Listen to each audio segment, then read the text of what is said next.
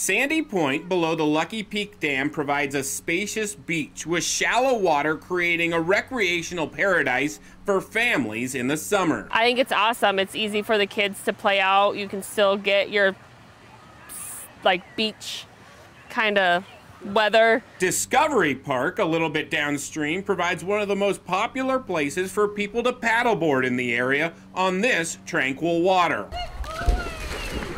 We ran into a couple who tried successfully to get their dog on board for the first time. We're working on it. As they told us their pooch had previously been afraid of the water. Above the dam, Lucky Peak Reservoir provides boaters with a place to take their motorboats, jet skis, and kayaks out on the water.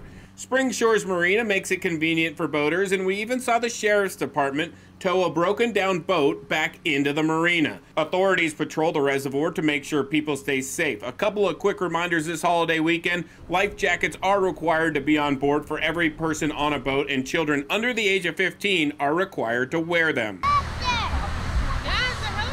But Sandy Point provides the safest place to take the kiddos. The kids can play, it's safe, it's not too deep.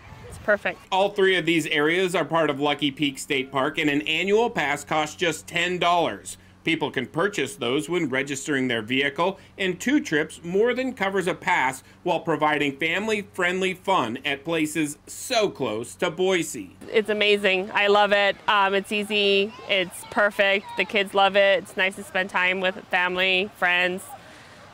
It's gorgeous. Steve Dent, Idaho News 6.